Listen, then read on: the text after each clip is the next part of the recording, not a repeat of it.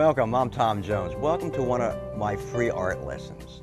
I hope that you're going to enjoy this one. This is an exciting one for me to do for you. I'm going to demonstrate how to do a waterfall.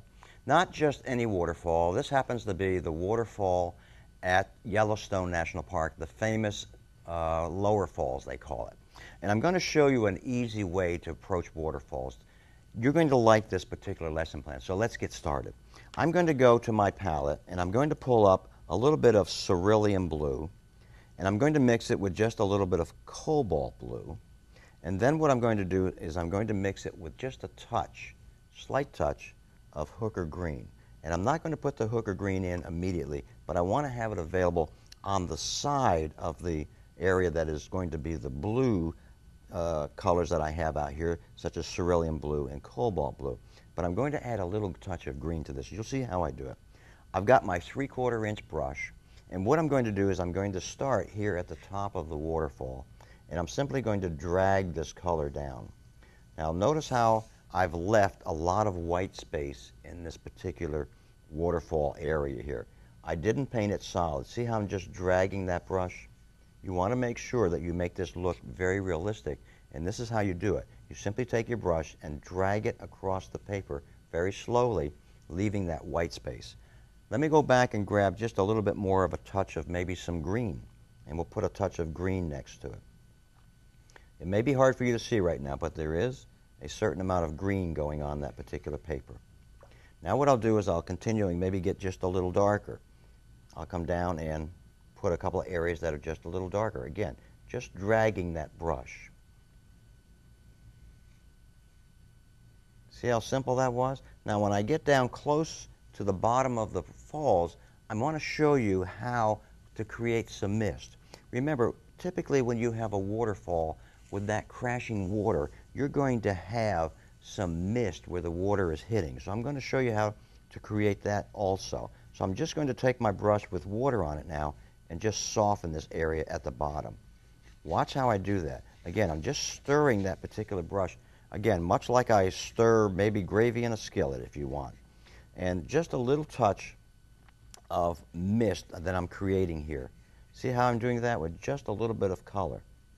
I'm also going to come back and I'm going to identify the sides of the waterfall area where the rocks are so that you can better see this particular waterfall. Now what I'm going to do is I'm going to take a little bit of water from this particular spray bottle, and I'm just going to just touch a couple of the edges of where that mist is.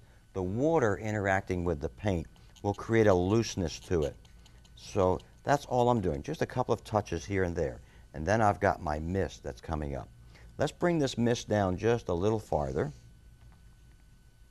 And this is exactly the scene. If you were to be at Yellowstone, this is exactly what you would see. And this is what I saw when I did my workshop there about 2 years ago with 22 students. Now what I'm going to do is I'm going to come back and I'm going to paint some of the darker area of the rocks above and to the side of it, and then you'll see this waterfall come out. And also what I'm going to do is I'm going to add some more darks into that color there to give you a little bit more depth to that waterfall. So let me take a moment. We're going to pick up, maybe a little bit of our rose color, a little bit of my ultramarine blue deep, and I'll simply come into this side over here and we'll start putting in some color on this side. Now I don't want to get too mauve, so I'm going to add just a little bit of green, a little bit of blue, and I'm using my hooker green deep blue, hooker green deep, and then also my ultramarine blue deep in this case to get a nice dark color. So look how I'm putting this color right next to that waterfall, which will actually accentuate this waterfall and you'll see it jump out. Now this scene I've actually painted several times, and it's a popular scene, and it's a popular place for people to go to when they go to Yellowstone, is to go to the Lower Falls. So that's how I've painted this side. Now let's take the other side. I'll come back and maybe I'll change it slightly. I won't have it quite as green and so forth. I'll come over here and maybe do this. Let's change it to maybe a little sienna. Let's do it that way, and then I'll add a little bit of some of my quinacridone rose and then some of my ultramarine blue deep, and let's do this slightly different on this side. So we'll have a little different look on this side. So they're not quite exactly the same. Just continue on. Now, I'll change color again. Let's take a little bit of green and let's throw a little green into the magic here so that we have a little bit of difference. Now you can see how this particular waterfall is starting to be showcased now with the darks next to it. I'm not going to paint all the way across here, but I just want to show you an easy way of doing this. Now what I'll do where the mist is, I'll come around to the top of it and we'll just have a little bit of an edge so that you can see that mist a little better. What I'm doing is I put some color there. Now I'm going to take some tissue and just soften part of that edge. Let me get another piece of tissue out.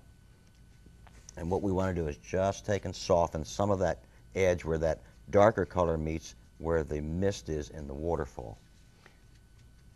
And that's all it needs to have, is just that little bit of touch, just like that. Now, what I want to do is I want to come in, I want to add some more darks over here, but before I do that, let's go ahead and put a top to this. Up above, there's sort of a mountain up here, so let's go ahead and identify that area of mountain up here at the top, and then you'll start to see where this water's coming down over this particular falls. A cute little story to go along with this, there are stairs that you can take to the bottom of the falls. The sign says 376 steps down, 3,760 steps up. They were right. It's a lot harder going back up than going down. I'm going to come across the top with the edge, and you can see now where this waterfall is going to start at the top and then come down. So there's a little bit of a mountain area back there. But the lesson plan is not about all of the outside of this part, this part, and this part. It's really about the waterfall. So let's go ahead and take and add some dynamics to that with maybe some enhanced darks. We don't want to get too green in there, so we'll add a little blue back into our color. And what I'm going to do is I'm going to just come in and drag my brush and create a little bit darker look to a couple of areas of the particular waterfall itself. And tell me now, isn't that realistic? Isn't that great? See how easy that is? A little more on this side over here, a little more touch over on this side. Don't overdo it now with the darks. Just a little bit goes a long way. One other thing I'm going to do that will help showcase this, and that's all we'll need to do. The tissues are ideal because it gets you out of a lot of trouble. I call it my insurance policy, because if I need to soften or pick up excess colors, I can do that rapidly. Now, let me do one other thing. I'm going to grab my number 8 round brush, this brush right here, and I'm going to come in and I'm going to put some little stronger darks along the edge of the waterfall just to highlight that just a little bit more. Watch what I do. If you were to see the waterfall itself, you'll notice that it is, in fact, a little darker along the edges I'm doing right here. See how it showcases now. Let me come back and do the other side. Trying to keep my hands out of the wet paint here as much as possible. But watch how I do this now. Just a little touch of color along the edge of this waterfall. And all of a sudden it accentuates that waterfall. Let the colors blend away. Don't try to stop them. You don't want a hard edge there. Just let them blend away a little bit. And that's exactly how it looks. That's how simple it is to paint this particular waterfall scene. I hope you've enjoyed this lesson plan. Thanks for joining me.